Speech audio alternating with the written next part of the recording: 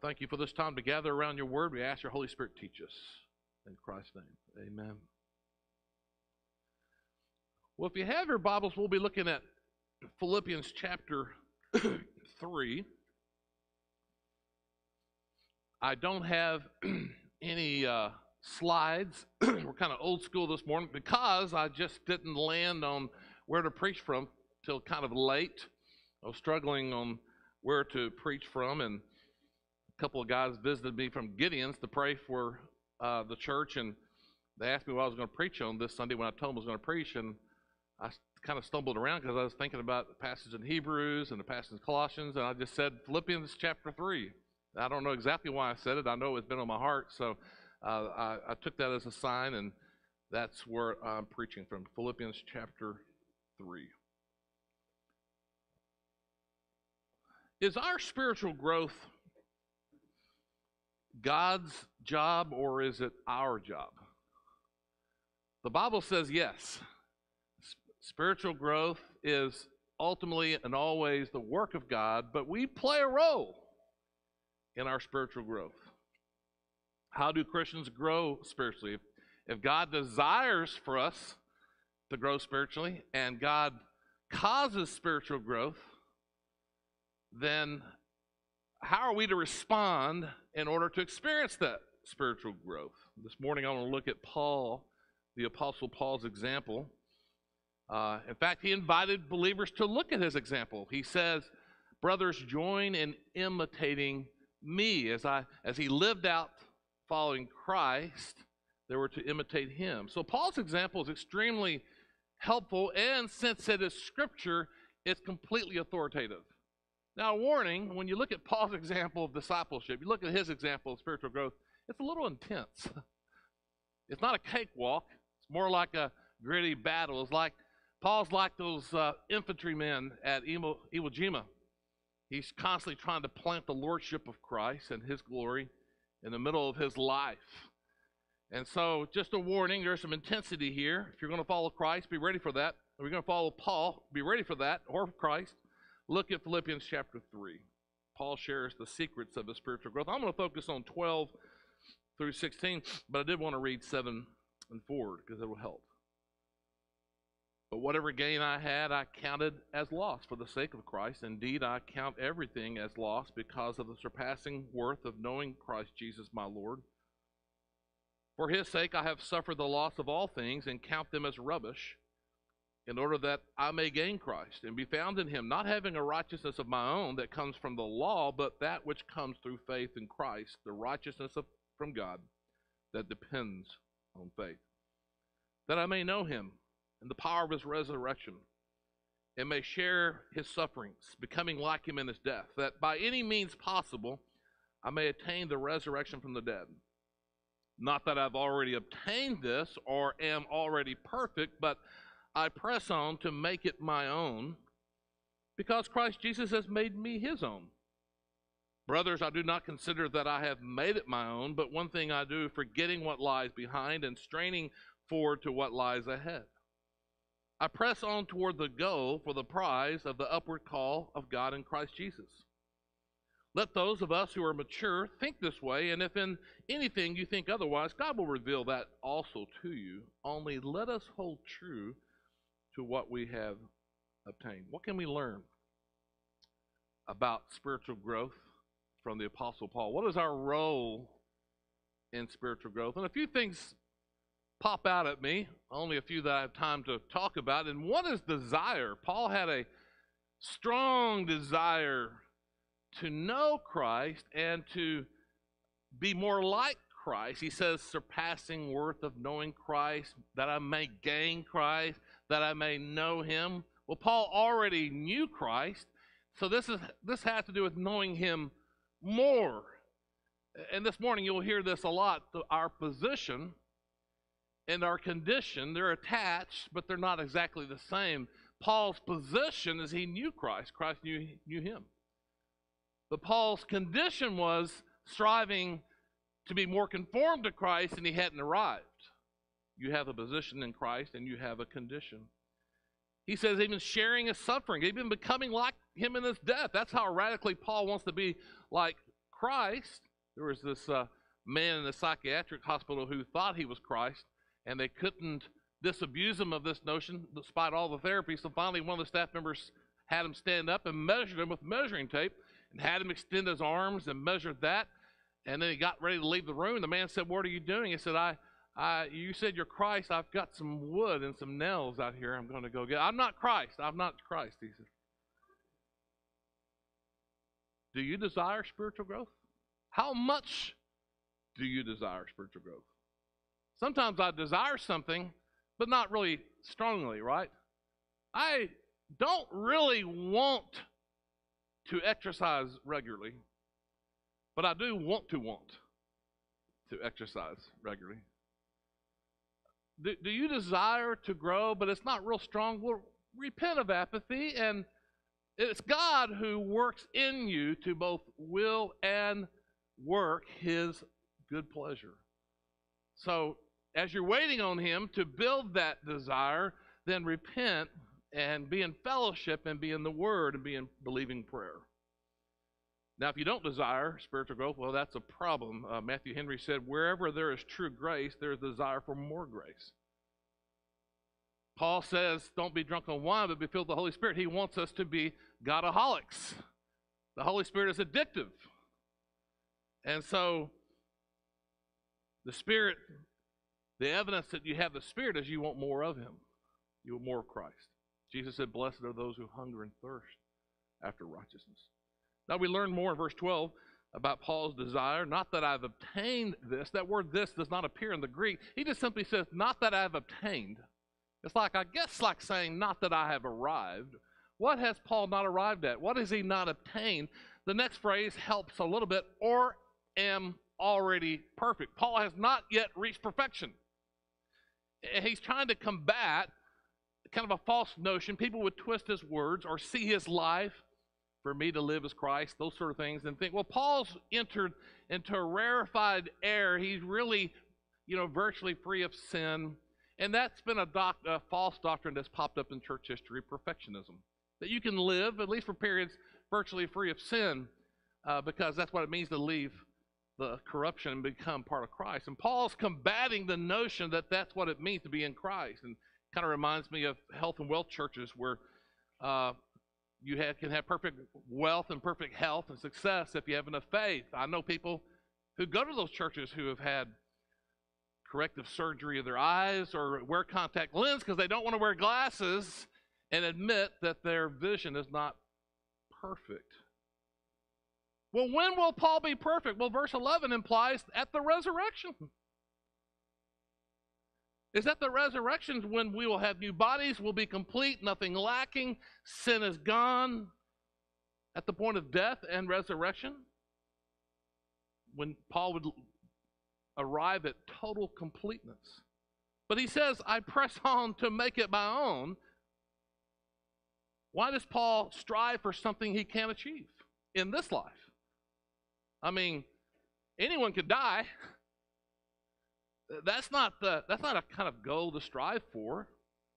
Paul's speaking of the power combo of living to magnify and maximize the glory of Christ and then dying and receiving completion. That power combo is so important. Our goal is not to die and become perfect, but to be perfected so when we die, we're made complete. There's a huge difference between a football team going to the locker room at the end of the game, having won a well-fought victory, and a team going to the locker room at the end of the game having experienced a dismal effort and dismal defeat. There's a big difference. The shower feels the same. You're relieved, but there's more joy in the victory. Romans 8 says we are predestined to be conformed to the image of his Son. We're being in the process, we're being conformed now, and that will be completed at the resurrection of Christ. He says in verse 12, I press on to make it my own because Christ Jesus has made me his own. He says, I haven't obtained it, but I have been obtained.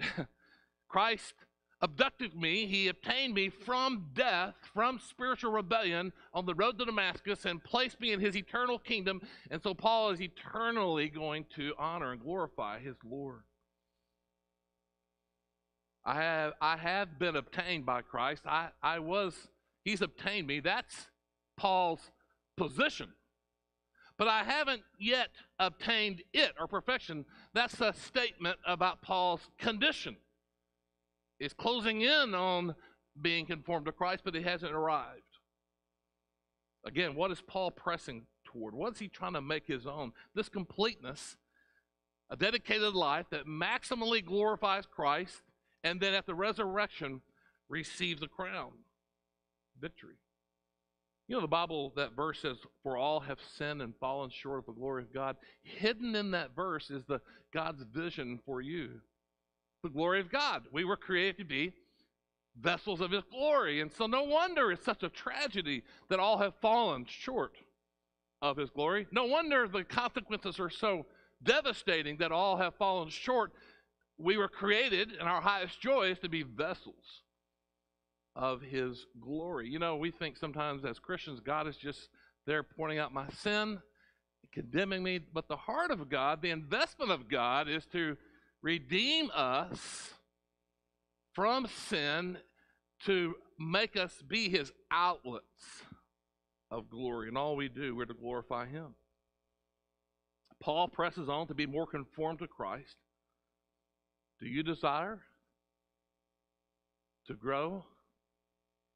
And then another thing that leaps out at me in these words is exertion. Paul exerts himself in this whole thing.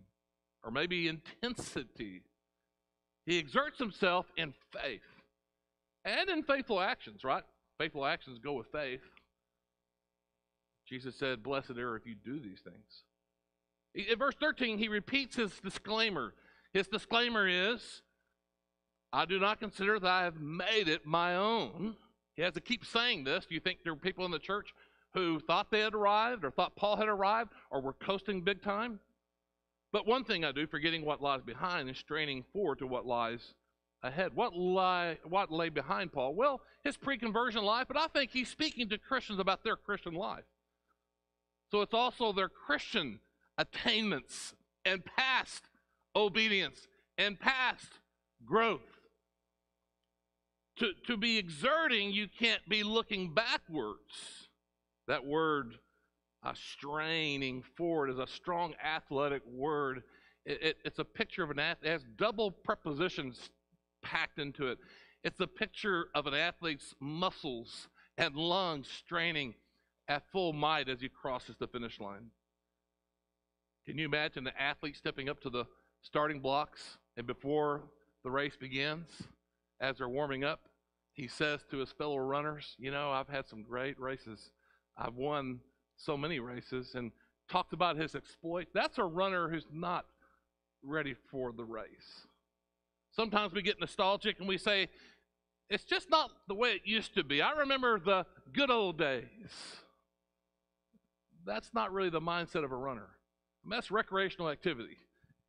It won't win the race looking backwards. Spiritual maturity requires that we not focus on our past, but on the obedience ahead. What Paul is combating is the notion that we've arrived, and he's combating complacency and apathy and the idea that we can coast. Someone said comfort zones are nice, but nothing ever grows there. He exerts himself in this faith calling. He pursues, he chases conformity to Christ. Your spiritual growth can require some exertion of faith. At the foot of one of the mountains in the Alps is a grave of a man who tried to climb to the pinnacle and fell off a precipice, and it simply has his name, and then it says he died climbing. That's not a bad epitaph for believers. He says in verse 14, I press on toward the goal for the prize of the upward call of God in Christ. He exerts him. He presses on. He pushes. For maximum glory requires maximum obedience and effort. Now, this is not self-improvement. This is not self-improvement. This is being conformed to Christ. This is a strenuous availability to Christ. It's seeking to be conformed to Christ by faith and by obedience. Obedience comes with faith, right? The Bible says that the righteousness of God is revealed from heaven, and it is from faith to faith. It's from faith by faith from first to last. As it is written, the righteous shall live by faith. It's not a point system because it's all by faith. Look what Paul says in verse 9, to be found in him, not having a righteousness of my own that comes from the law, but that which comes through faith in Christ. The righteousness is from God that depends on faith. Well, Paul, why are you seeking that? You already have that. You're already righteous. You already know Christ. Why do you keep saying, I want to know Christ? Well, positionally, he knows Christ, but his condition is one of seeking more of Christ. He's straining to believe and to repent and to know Christ more. Let me ask you, is there any strain or exertion in your spiritual growth, your pursuit of Christ, or are you coasting? A little boy fell out of bed and was crying. His mother came to comfort him, and she asked, what happened? He said, I guess I went to sleep too close to where I got in. Maybe you didn't start coasting at the beginning. Maybe, when did you start coasting?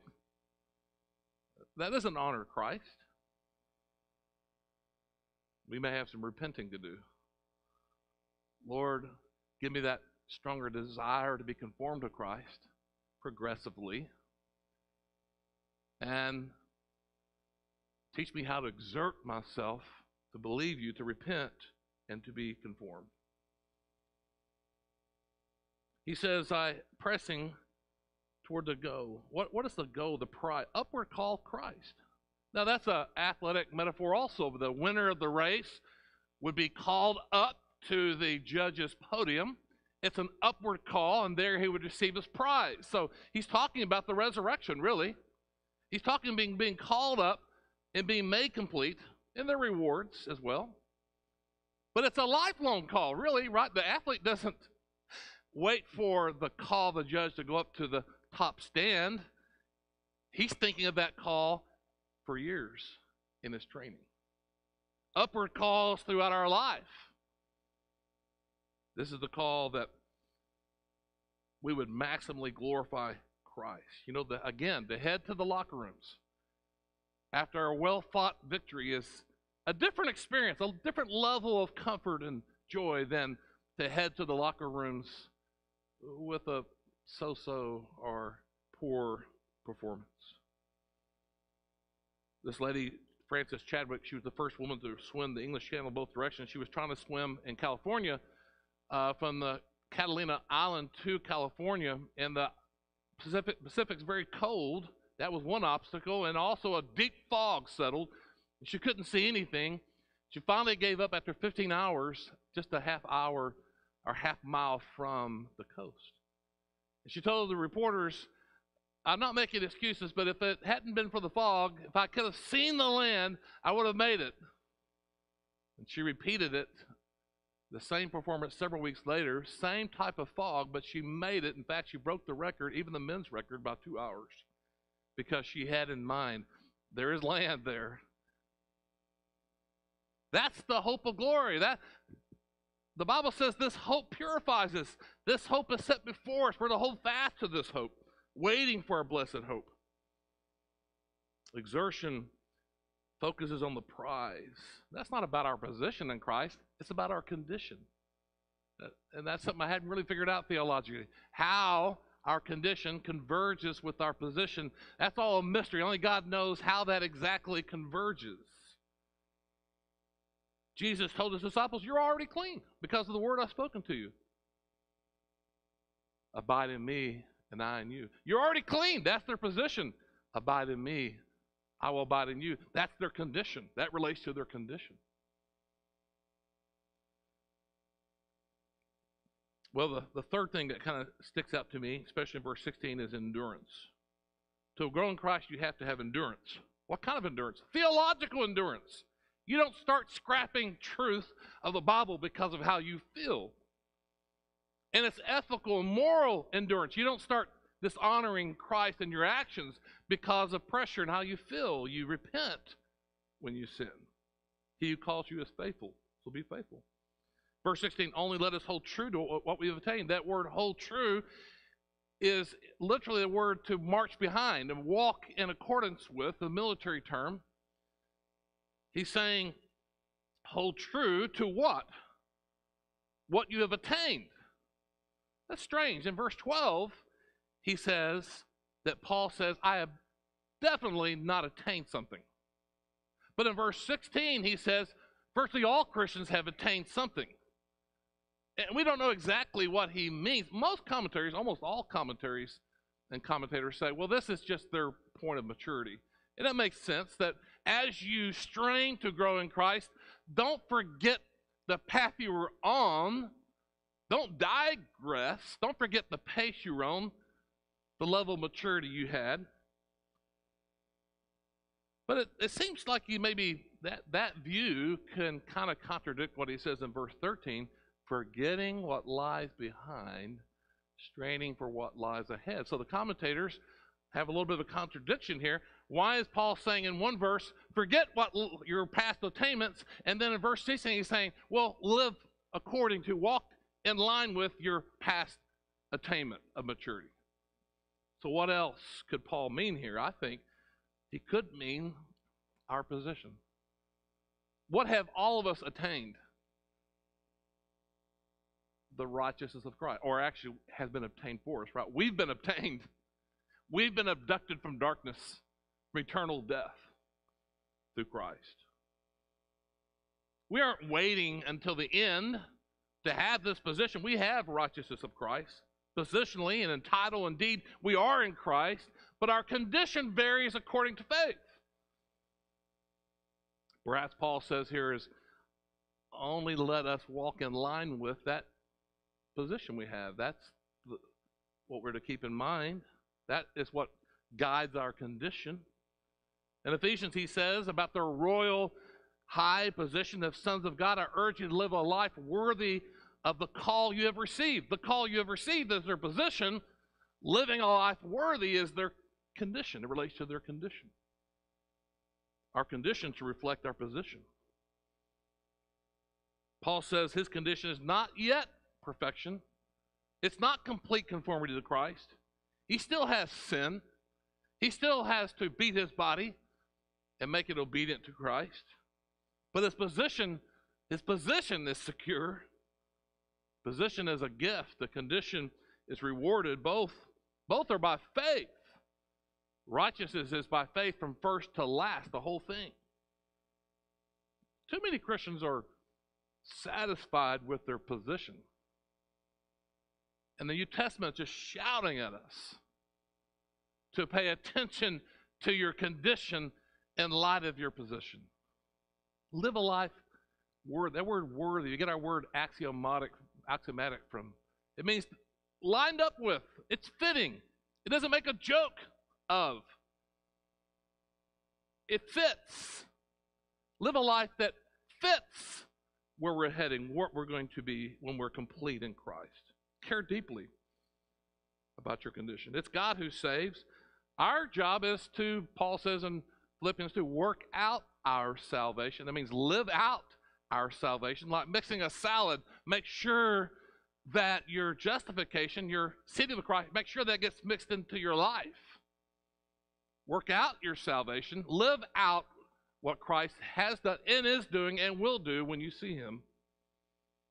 Hebrews says, let us hold fast to the confession of our hope without wavering, for he who promised is faithful. Run with endurance, Hebrews 12 says.